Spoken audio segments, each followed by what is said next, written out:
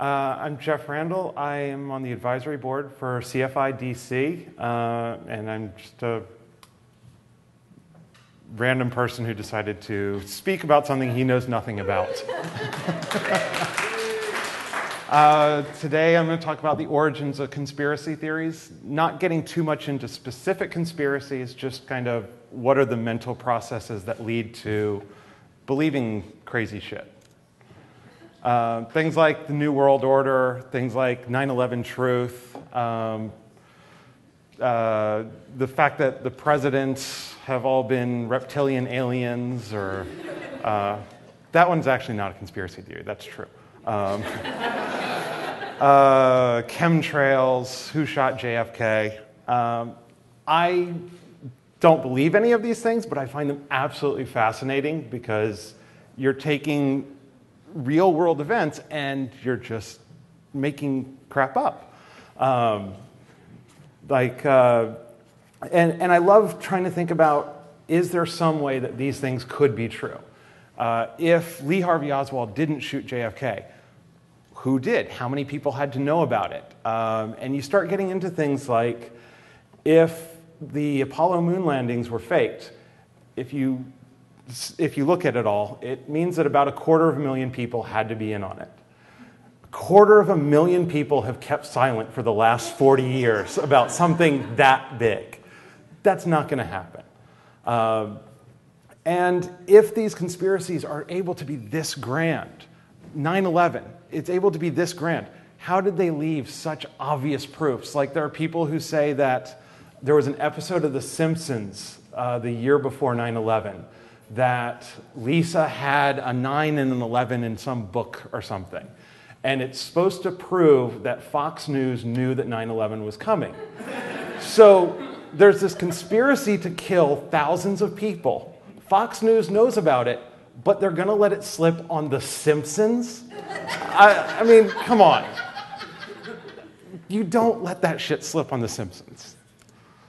So what is a conspiracy theory?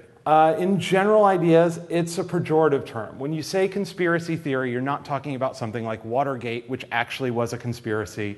You're talking about generally things that aren't truly conspiracies, or that the conspiracy has been blown up out of proportion.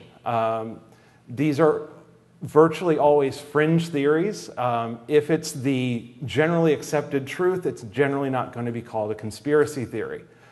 They're used to explain historical events or current events, things, usually major events, like 9/11 is going to have a conspiracy theory.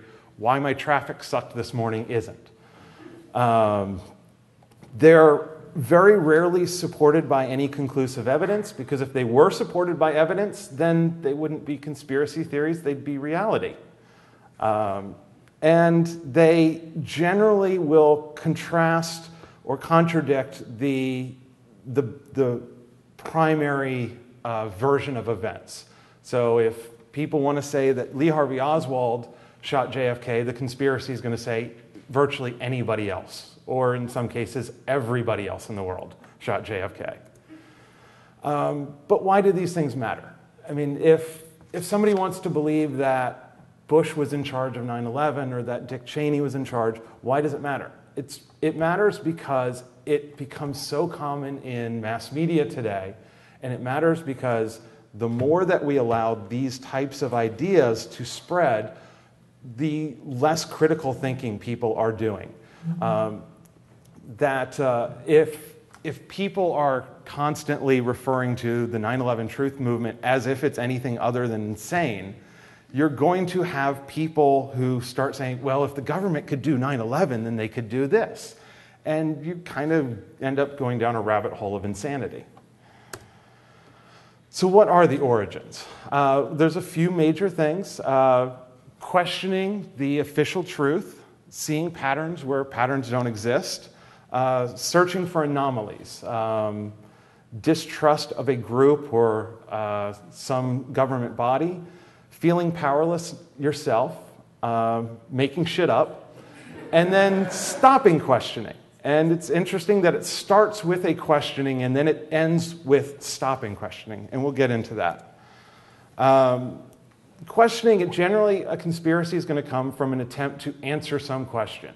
If people don't want to believe that bin Laden started 9/11, then the question is, if he didn't do it, then who? If somebody wants to believe that the president or some head of state is an alien, well, then if they're an alien, how did they get here? What type of alien? Why is David Icke insane? Things like that. And generally, the idea of questioning is a very good thing. But a lot of questions have answers. And when you find those answers, you don't need to keep asking the same question over and over, especially if your question started off kind of insane. Seeing patterns where none exist. Skeptic Magazine. Who's the guy from Skeptic? Michael Shermer has a lot of books about this. The idea of seeing patterns where none exist. We're really, really good at seeing patterns. We look at a tree and we see a face in the tree.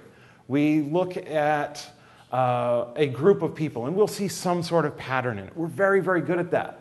But it can kind of go too far and we see patterns where nothing existed. So we see an event happen on 9/11 where somebody made a stupid comment about we should pull Building 7.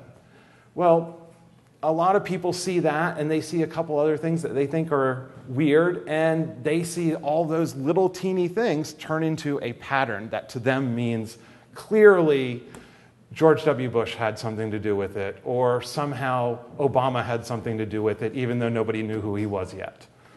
I'm sure that's coming.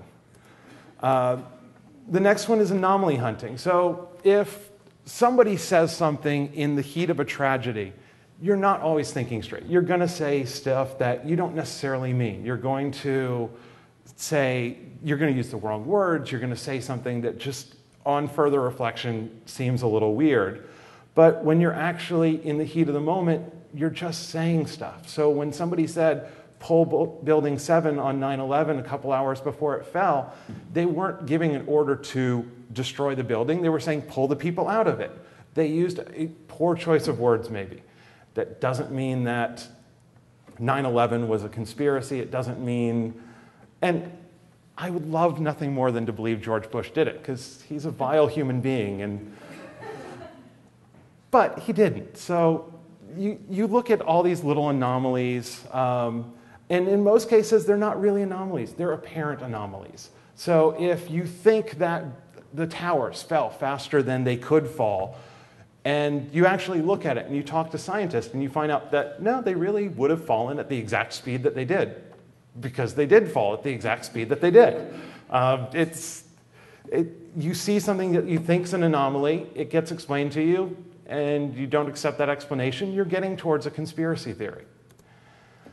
Distrust of some group. In some cases, these are fully justified.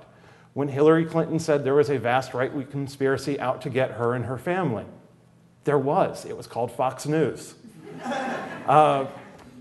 When Tony Blair says we face an aggressive secular attack from without, in some cases he is true, because secularists are finally fighting back for the first time virtually ever. He's a little insane in the fact that he thinks it's a bad thing, but there are reasons to distrust groups. There are reasons that people distrust groups that aren't valid, but distrusting a group, especially a group in power, will tend to lead towards a conspiracy type of mindset. One of the best examples of this is Glenn Beck. Glenn Beck has an absolute hatred and distrust of anything to do with liberals, progressives, black people, basically anyone who's not white and him, or paying him, or listening to him.